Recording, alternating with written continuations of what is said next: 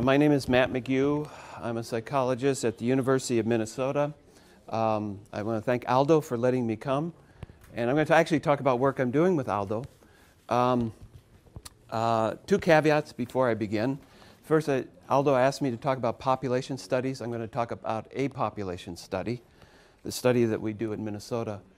How do I? Okay.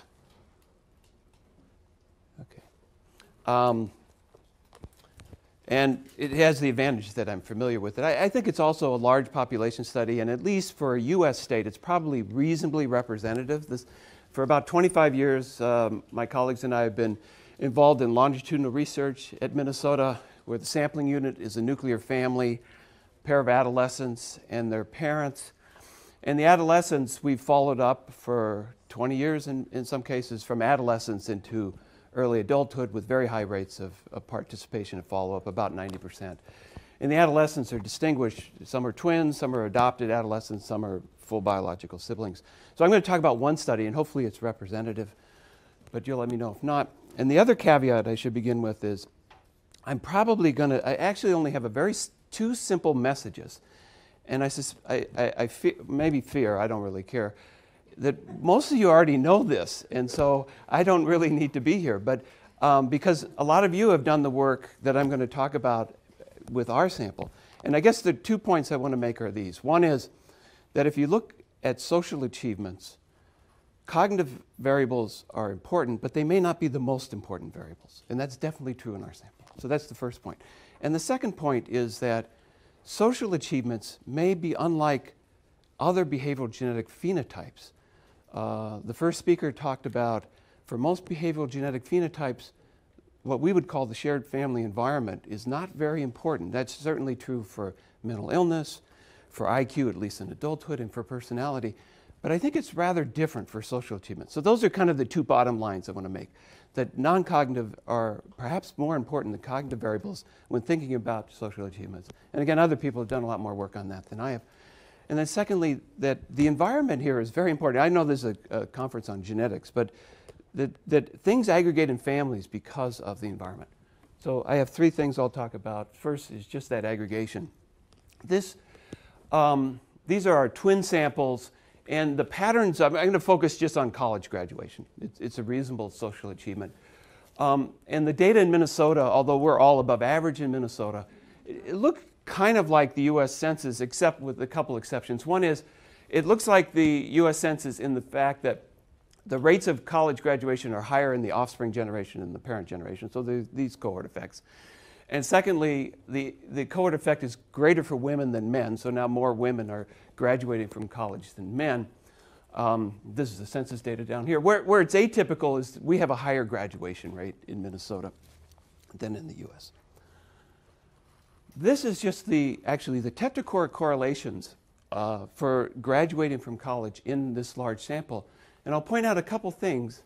One is that the MZ correlation is phenomenally high, and actually not that much higher than the dizygotic twin correlation. And again, these are fairly reasonable samples. Assortative mating, and Aldo showed this before, is also extremely high for educational attainment. And of course, the existence of assortative mating would drive up the genetic resemblance between dizygotic twins.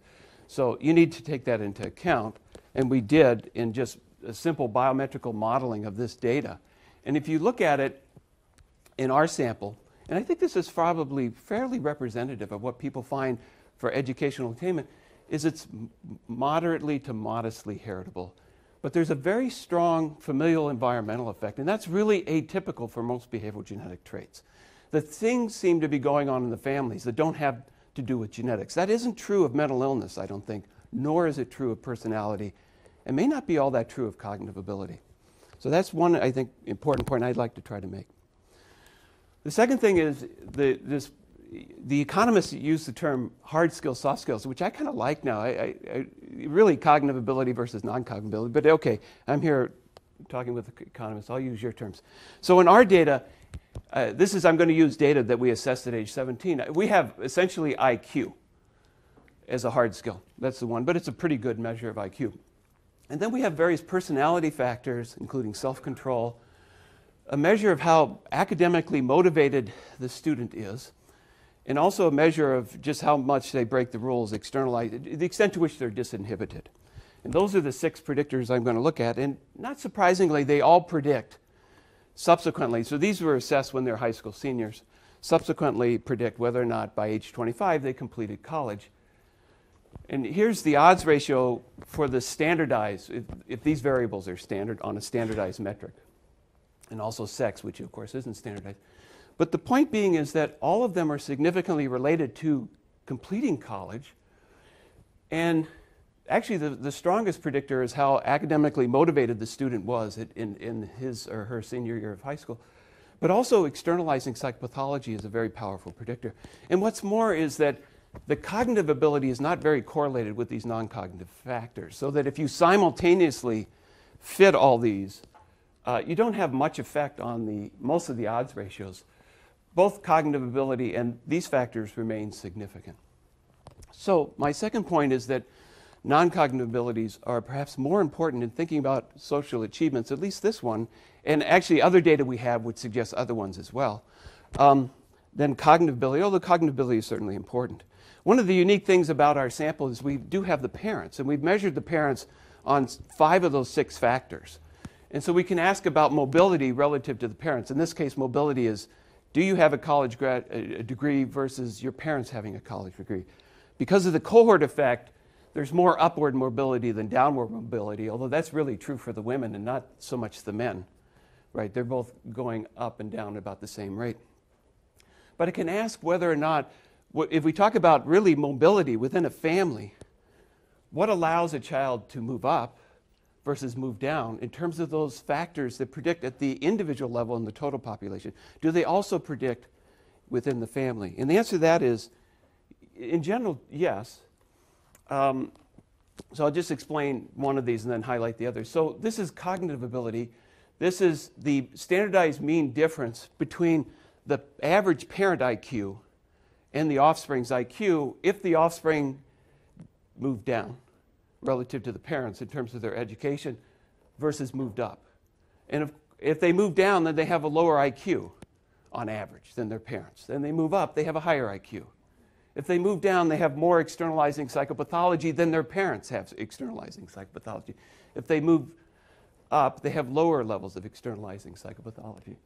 If they move down, up, they're less neurotic than their parents, but not so much if they move down. More self-control if they're moving down than their parents. So the same factors that predict at the individual level actually predict the dynamics within families.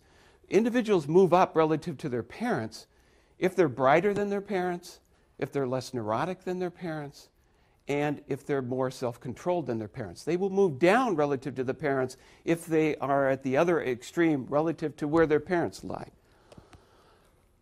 So the last point, 17. They're all measured at, in this case, no, oh yeah. The parents are, no. The parents are assessed as adults. Personality is pretty stable, but you know we don't know what we don't know what the parents look like at age 17.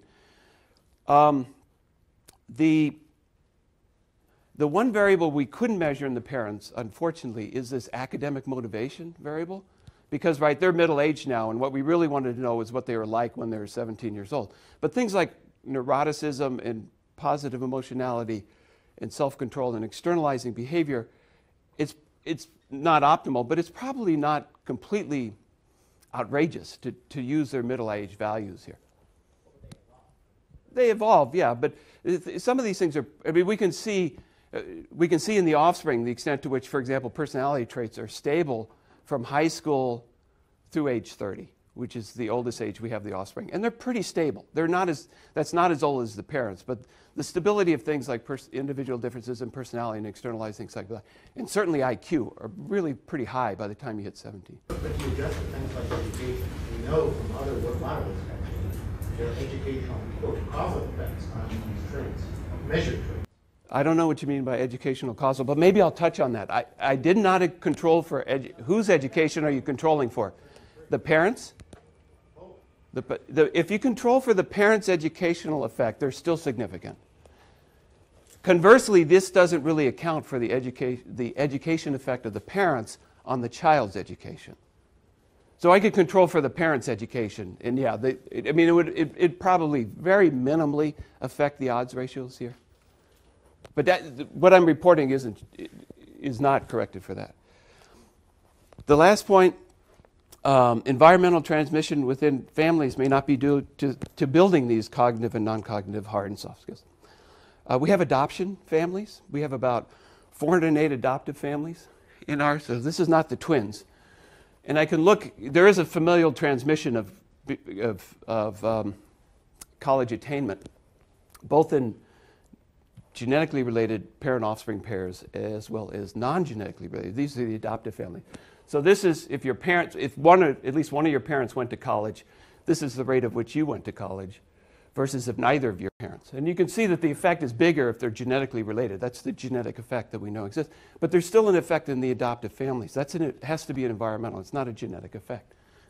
So adoptive parents, even though they're not genetically related to their offspring, if they're college educated, their offspring are more likely to be college educated. And we might think that's great if those college educated adoptive parents are building the skills that we think are relevant to attaining a college education. But they don't seem to be doing that. This is the standardized mean difference between adopted offspring of adopted parents who didn't complete college versus did on these various skills. And you can see for things like the academic motivation, the externalizing, and the personality traits, there's no significant difference. That is, the parents with the adopted parents with the college education don't have adopted offspring, even though the adopted offspring are going to college are more likely to go to college than if they didn't have an education, but they're not because they have these skills. There's a kind of a marginal effect on IQ. So maybe there's something going on with IQ, but not a lot. So if it's not that, what is it? Maybe not surprisingly, my one gesture towards economics is what does matter is the income of the family. This is the effect of income in the non-adoptive families. This is the effect in the adoptive families. So these are environmental mechanisms here. Yeah, I'm almost done. You can see that it's not as strong as in the biological families. That's the genetic effect. But even within adoptive families, the offspring are more likely, even though they don't have the skills necessarily, they're more likely to go to college as a function of their parents' income. So,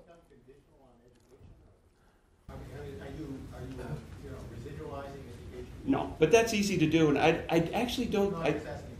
Huh? Yeah. I don't think. It could be that it could be that the income effect is, let me put it the other way. It could be that the parent education effect is just income, and that's a relevant, important question. I haven't done that. Okay, but we do have an environmentally transmitted effect on educational attainment. It doesn't seem to be mediated by the skills. It could be mediated by income. I don't think it's going to totally account for the effect just because of the magnitude of the effect here. Okay, my summary, and then I should be done. Unlike most behavioral genetic traits, at least the ones I've studied in my career, I think the traits that you're studying, and I'm still surprised you find things, Philip, it's great. But the genetic effects are less than the ones, and you're way ahead of us, maybe because you have a larger sample. It's not as heritable as a lot of the traits we look at, things like educational attainment, certainly income. And it has these environmental effects that are going on in the families as well that isn't typical of behavioral genetic traits. Intergenerational mobility, if you move up relative to your parents or move down, is really a function of the same hard and soft skills that operate at the population level. So I think it's important for dynamic. And then there's these familial environmental factors, but at least our adoption data suggests that they may not be mediated by building these skills so much as maybe providing opportunities for the children in the family. So thank you, and hopefully I finished on that.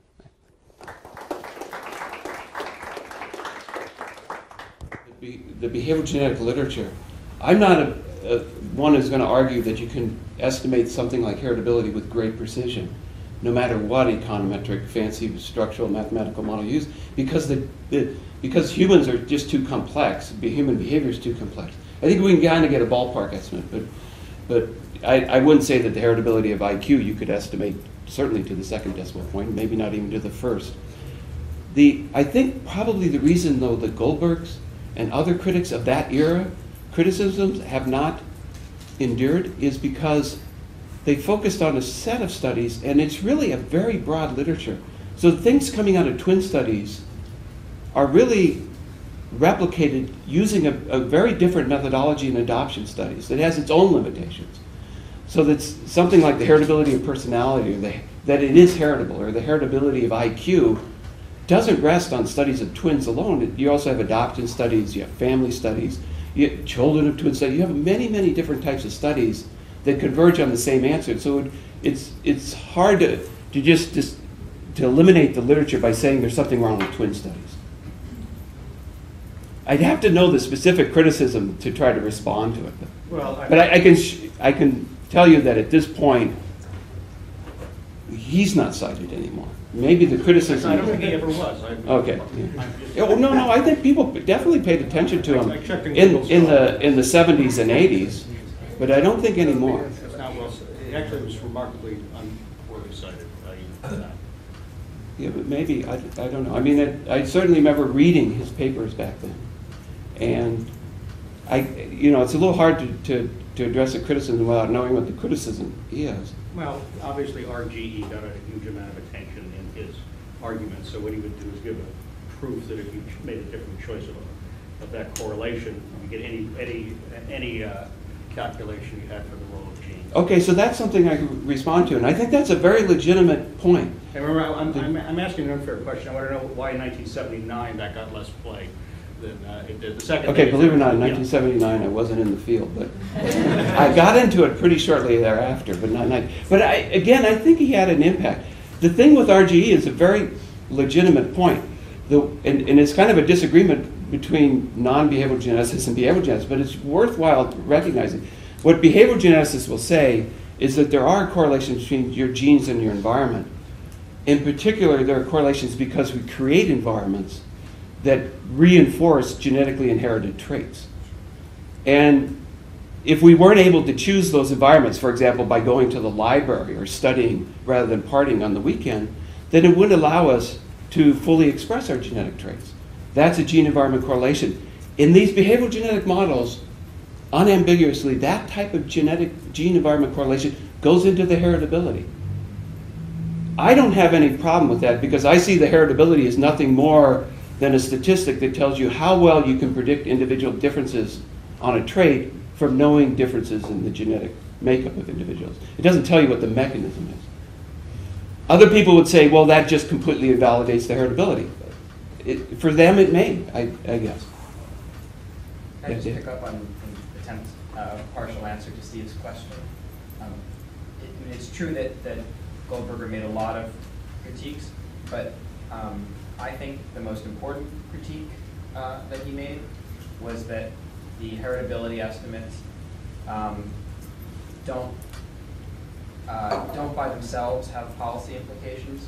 And so, for example, the fact that eyesight is highly heritable doesn't mean that eyeglasses can't improve eyesight. That was his example.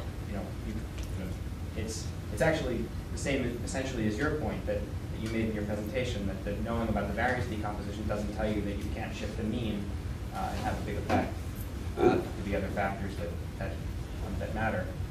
And I think that criticism did have an effect in economics. Basically, Taubman, economists stopped doing twin studies after Taubman until David and collaborators started doing them again a few years ago.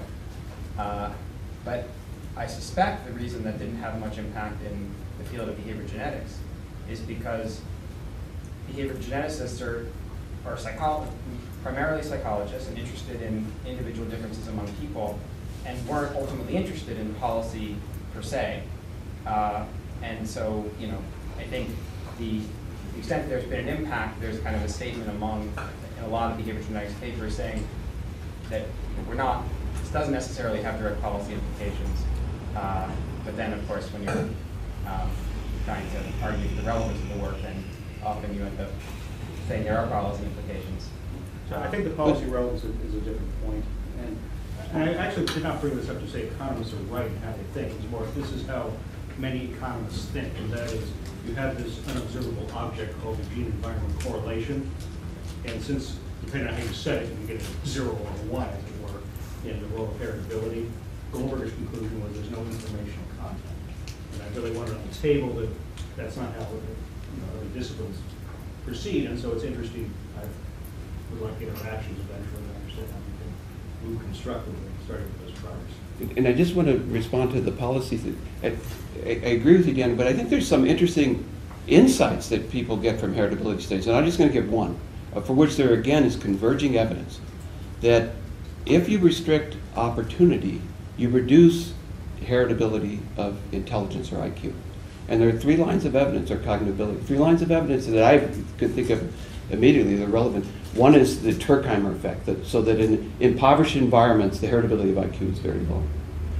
Secondly is data coming out of Spain that under a restrictive, it's in this case educational attainment, but under restrictive opportunities for advanced education, the heritability, particularly for women, of educational attainment is low. And then third, a study that was from Florida that showed if you had which was a good measure of having an ineffective teacher, it actually, versus an effective teacher of reading in 2nd grade, that the heritability of reading was much higher when you had an effective teacher than when you had an ineffective teacher.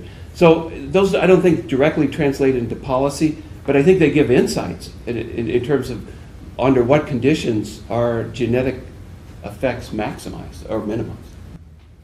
I think it's a very important point. Goldberger was a remark, not a substantive argument. But would there be a quantitative estimate of the importance of genetics in explaining the differences? Say, for example, differences between one group and another. That was a point that Steve was referring to earlier. Yeah. A lot of problems doing that, but I'm just curious what the thinking is in literature. I could tell you my thinking, and I don't know that it's representative. It's kind of, as I'm sure you appreciate, it's a difficult problem for behavioral geneticists because it embroils us in controversy over and over again. No. But and you're going to think that I think the answer, if you're talking about group differences, the whole notion that we're all the same is, of course, nonsense. Genetically, that's why we look different. All the genomic data says this over and over again. We differ genetically from one another, and I think, and we know that for certain diseases, that genetic factors contribute to differences in disease as a function of ancestral background. The difficulty with behavioral genetics, of course, is intelligence. It's not disease, and not whether or not you have high blood pressure. In that case, what always stops me from thinking very much about this is the Flynn effect. And the Flynn effect, I think most people know, is IQs have been going up, Wendy, is it 3 IQ points a decade? They've leveled off now, but in almost all Western societies and other societies, well, leveling off only in the West. Huh? It's leveling off only in the West. Only in the West, and in others. Data from Scandinavia, we don't know. But depending on fluid versus crystallized intelligence, too, right? So Yeah. there are dramatic differences in ways The- that would suggest it's fluid, actually, like you're talking about, right? Yeah, well, it's mostly on fluid. You're right about that. But okay, to finish the thought, right? Our genomes, despite I guess what you were saying, I don't think they've changed that much. You were talking about 1,000 years, and here we're talking about the Flynn effect is 50 years or 40 years. Yeah, so our genome, we can get this massive, more than a standard deviation change that is due to something environmental. It is in our genomes. So given that, what can we say about groups? I think you're on not very solid ground, given the Flynn effect, to talk about differences between African Americans and European Americans and Asian Americans, given the Flynn effect. And maybe that's a cop-out. I think the answer will eventually emerge because the data will be there. You'll know the genetic variants. I think Steve's right. You'll eventually know them. If I could comment on the Flynn effect, my understanding is that over the period during which that's observed, the average years of education, say in Sweden, went up dramatically. Yeah, also average heights went up dramatically. Yeah, during that same height period. went So- up and So the early group that you're comparing the modern group to would be in Turkheimer's underprivileged population. Yeah. Because no modern people are subjected to environments like that where they only go to school for 4 years and then they're out. Yeah. So I think the Flynn effect is a bit of a red herring in all this. You have to analyze it much more carefully before you I don't think I think educational opportunities accounts for a good chunk of the Flynn effect. Opinion, this is my opinion, Steve. If you ask me what the data is, I don't think that's all of it, though. I think that people live in a much more complicated environment, socially, technically today than they did 40 or 50 years ago. And it's pervasive. Traits, But I think- that were produced by the educational system. That hasn't been fully modeled. I think Flynn is talking about that actually. But I think when we talk about high heritability of intelligence in a modern Yeah. setting, you're talking about people who have very Yeah, good yeah, environments. yeah, oh, If yeah, we yeah. say you're in the upper 50% or 30% environment for a North American, Yeah. I think everybody would agree the heritability is quite high. Yeah. And I should comment that the twin studies are not the only, or adoption studies are not Yeah. the only way to get it, that there's a Yeah. whole modern set of techniques now which Yeah, some which people are quite familiar pointed with. out, the GCTA Right. things, yeah. Yeah? Two comments on what's been said. One on the Goldberger and policy. I think it was just flat out wrong because it does tell us about dynastic policy effects. The glasses that you're wearing can solve your very heritable myopia, but we're going to have to pay for glasses for your kids too. Mhm. If it was environmental and we fixed your myopia and you transmitted, therefore it was cultural and you Mhm. transmitted to your kids, we've saved.